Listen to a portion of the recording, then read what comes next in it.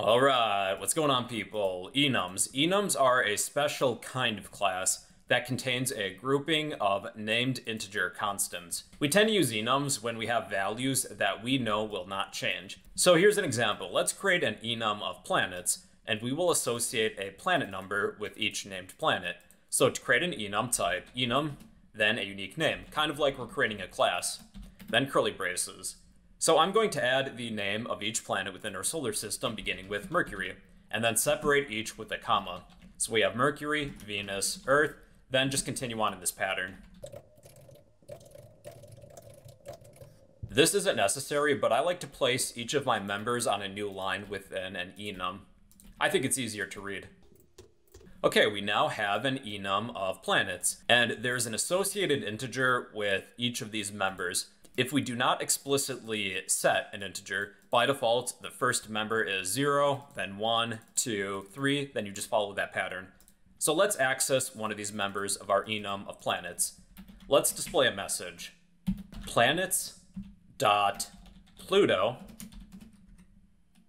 is a planet. So to access a name of one of these members, you type the name of your enum, planets, dot, the name of your named member, Pluto.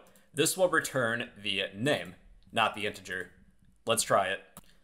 Pluto is a planet. This is no different from using the toString method. This will do the same thing. Pluto is a planet. Okay, now if we need the associated integer with each of these named members, we would cast this member as an integer. Let's change our message around. Let's say that Planets.Mercury is planet number, then to access one of the integers stored within a member, that would be planets dot the name of a planet, Mercury, and then we will precede this with parentheses, int. This will convert our named member into an integer. So our message is now, Mercury is planet number 0. So these named members always begin with 0, but we can change that and set them. Let's say that Mercury equals 1, Venus equals 2, and then continue on in this pattern.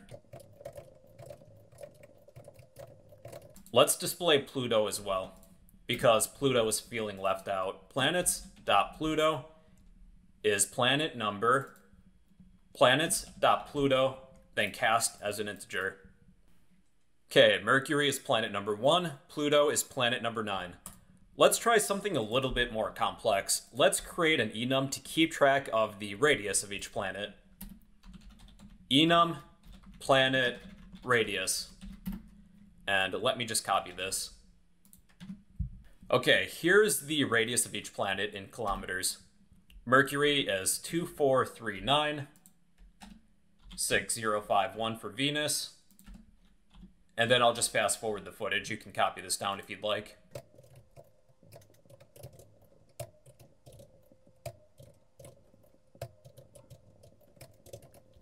All right, we have the radius in kilometers of each planet. So these are in name integer pairs. Let's create a variable to store the name of one of our planets. String name equals, what about Earth? Planet radius, the name of our enum, dot, the name of our member, Earth. So if we're going to store this within a string variable, we need to use the toString method. And then let's display this just to test it.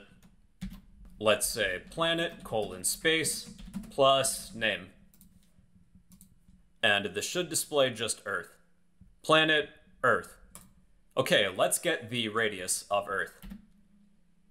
Int radius equals planet radius dot Earth, then cast this as an integer.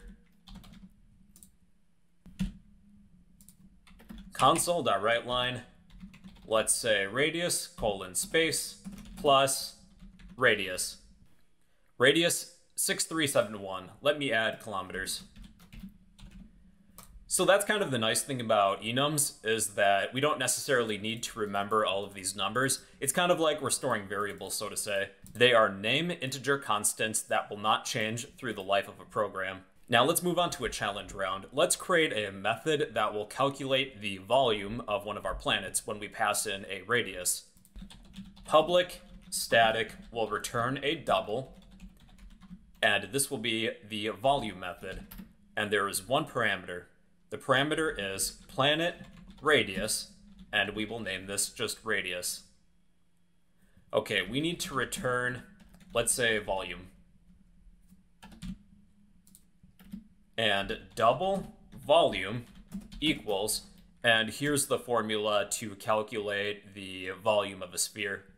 4.0 divided by 3.0 times math.pi times our radius to the power of 3. So we can use math.power, pass in our radius, make sure to cast this as an integer, to the power of 3. And let's call the volume method and store this within a double named volume. Double volume equals, we will invoke the volume method and pass in PlanetRadius.Earth. And then we'll display the volume.